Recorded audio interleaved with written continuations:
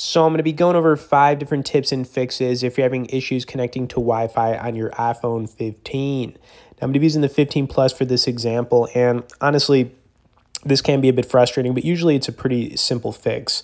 All right, so the first thing I want you guys to do is go into the settings app on your iPhone and then click on Wi-Fi. Now, I want you to toggle it to on and then off. Sometimes this actually fixes the problem. The next thing I want you to do is actually disconnect from the Wi-Fi you're currently connected to. So you want to click the little info button. You want to disconnect and then forget this Wi-Fi network. Now, sometimes when you do this and then you reconnect and put the password in, it could also fix the problem. And this could be due to an update on your iPhone and kind of just screwed up some of your Wi-Fi settings.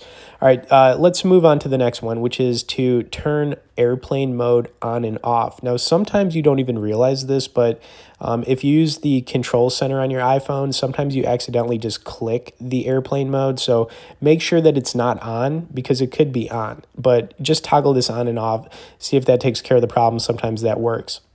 All right, on to step 3. Turn off a VPN if you're using it. I know not everybody's going to be using a VPN, but if you are, just go into your settings and then turn it off. All right, the 4th tip would be to reset your network settings. So to do this, you want to go into your settings, click on General, Reset, and then you want to tap on the Reset Network Setting option. Then you're going to have to enter your passcode to confirm this. Just be sure to do the Reset Network Setting option and not the actual reset of your phone, because that's not what you want to do. All right, 5th tip would be to just restart your iPhone 15. Sometimes that helps it out. And then obviously you could also restart your wireless router that you've got in your house, apartment, or whatever.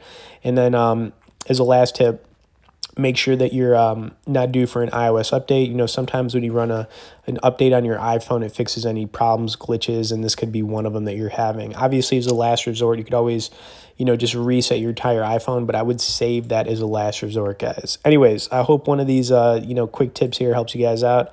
I'd also like to point out you can get on our tech newsletter, where we send out 1 email a week on only the good stuff directly below in the description.